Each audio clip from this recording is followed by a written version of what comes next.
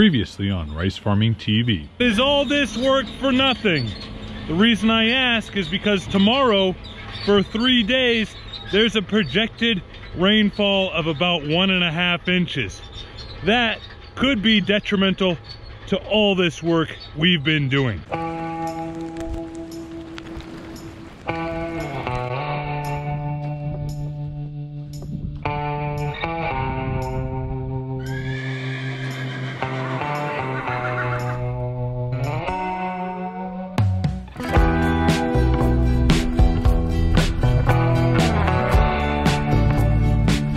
Was all that tractor work for nothing? I've got my shovel and we're gonna find out. All right, let's work. It's the 2020 crop year. My name is Matthew Sliger. That's right, we're out in California planting rice by air. Welcome to the rice fields.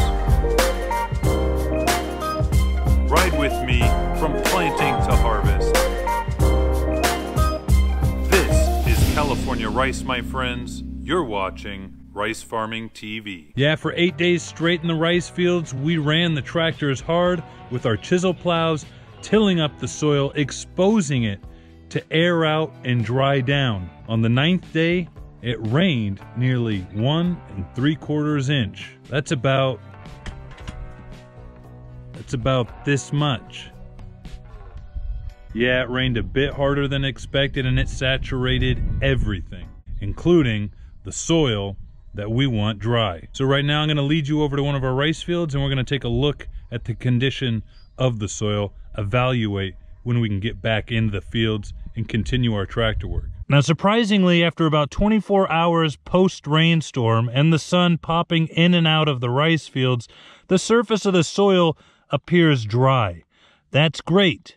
However, let's take a look deeper down. Now I've got a good cross section of the soil here after parting it with the shovel. I want to make sure you can see what I'm seeing. Just below the surface, just below that dry layer that has been baking in the sun, we already see a darker, smoother feel area of the soil. And that darkened smoothness is moisture. I can feel it.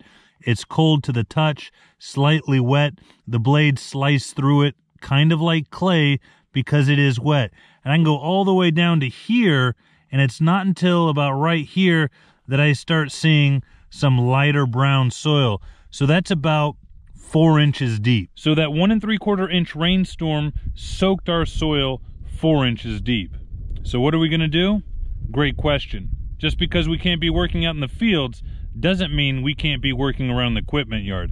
So let's head back over there and I'll show you how we've prepped for the coming days. Look what happens when I kind of mix that up. All that dark soil comes back off to the surface. Can you see the difference from here to there? That's just wet. Let me even squeeze this together and you can see it makes this clay-like ball. Anyway, it's just too wet. But it's not detrimental. It may cause us to do one extra pass over the soil. Notice all the tire tracks around the equipment yard, so you can see we've been moving a lot of equipment around, preparing them for the next 2 days. Come on, follow me over to the Case 260 Magnum and the Case 340 Magnum. I want to show you what we've done to the chisel plows. Come on. So here's the pull chisel hooked up to the Case 340 Magnum. You notice anything different with it? Take a look at the shanks, the tips of the shanks. You see those? So what we have down here are sweeps, which are basically like little shovel blades, which are going to hopefully penetrate the soil and flip a layer over. The idea is that after a couple of days, top 2 inches of our soil is going to dry out with the sun and wind. Then we'll go in with the tractors, make one pass with the sweeps, and then flip the soil over so that bottom 2 inches where it's still wet will then be exposed to the air and the sun and dry out that much sooner, rather than just waiting for the air and sun to dry down the entire 4 inches. So Larry and I were super busy this morning taking the chisel shanks off 2 of our plow chisels and of course attaching on these sweeps. Now we're gonna have to sit tight for the next couple of days and allow that top layer, that top 2 inches to dry out. So right now it would just be too soon to enter in the field, so we've got early days, but at least we're prepped and ready to go once that surface layer is dried out. But what was Pops doing as we were changing out the chisel teeth for sweeps? He had his buddy Jerry Amos over, and they did a little bit of, therapeutic pounding, I guess you could say.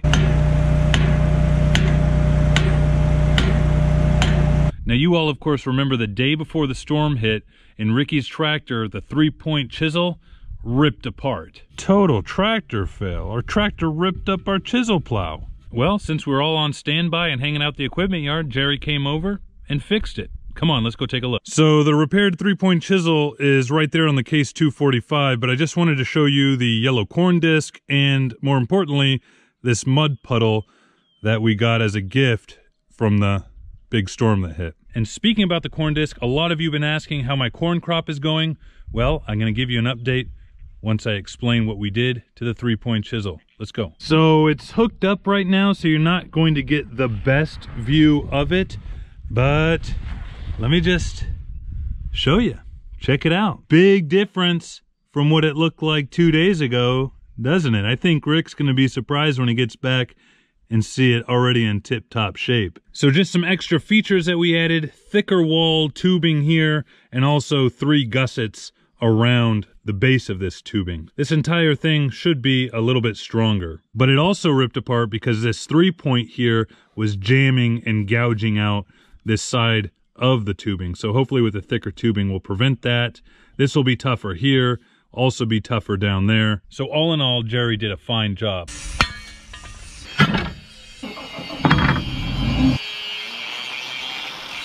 Wow, Jerry, cut to fit, huh?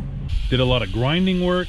Of course, did an artisanal job of welding the tubing back in, adding the gussets, and probably the most laborious job was cleaning up the ears that broke off. And he welded those on to specs. Also, one cool thing that I like to point out, he's got all his measurements here, so everything is perfect. And that's just how Jerry works. Hear any good jokes recently? Not lately.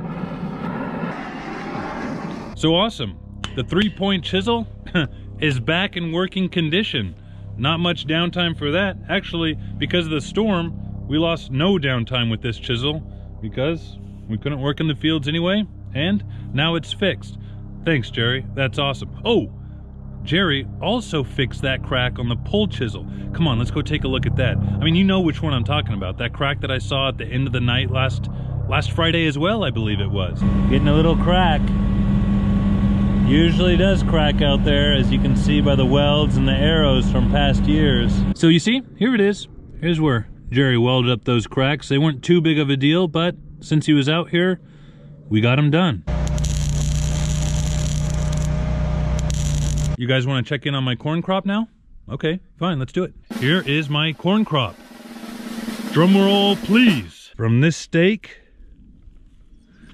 in a straight line to this stake. Now, I'm not the best corn farmer, obviously. Not yet, anyway. I don't even really know what baby corn looks like. And this is kind of a weedy field, so I don't even want to try to guess. Do you think that's it right there? Is that my corn plant right there? Or is that it? I don't know. I just don't know. The only thing I do know is that my corn crop got about 1.75 inches of irrigation water yesterday. So it should be germinated, right? Anyway, let me know down in the comments section. So many of you who watch this are much better corn farmers than I am. So I'm going to let you tell me. So that's all I know, was all that tractor work, the chisel plowing that we did over the last 8 days before the rainstorm. Was it all for nothing? Not all for nothing, but we are going to do an extra pass over most of our fields to dry out the soil so we can get back on it sooner. Fortunately, we've got an early start of preparing the soil this year. It's only the second week in April, so we're going to push hard and keep going and get the job done. Was that super inspirational? It was to me, but that's the problem with this. We need to let the weather now help us dry it out. We don't want to get in there too soon and start making big ruts with our tires, compacting the soil.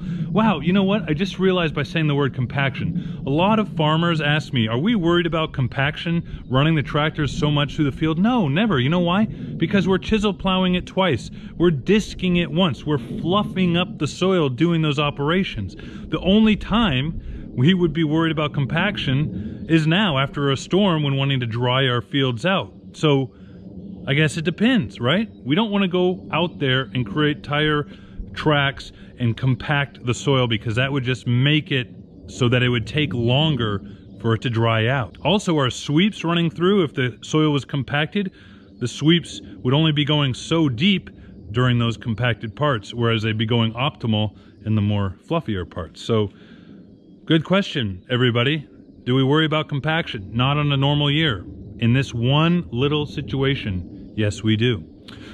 Hey, I'm heading out. I'm heading home. Thank you so much for watching, everybody. I hope you enjoyed this episode of Rice Farming TV, catching you up after the storm. We'll be out here tomorrow. I'm not sure exactly what we'll be doing, but Pops will find something for us to do. I guarantee it.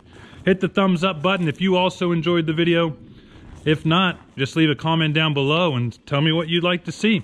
I'll do it. I don't care. Anyway, take care, everybody. Bye-bye.